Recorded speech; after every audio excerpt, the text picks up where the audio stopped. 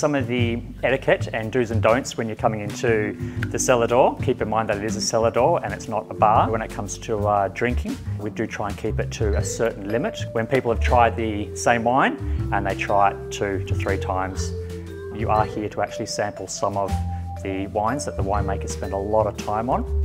Make sure that you book into a restaurant and actually make some time to actually have something to eat. It'd be very important to have a meal before you taste a lot of wines.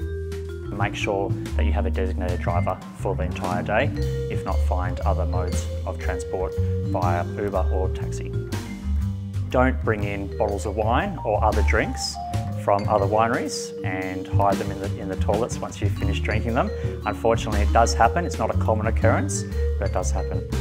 Another thing to keep in mind is that when you come to the cellar door, we don't want to pressure you to actually make a purchase. If you find something that you like, great, take it home with you, enjoy it at a later date. However, if you don't find anything, not a problem at all.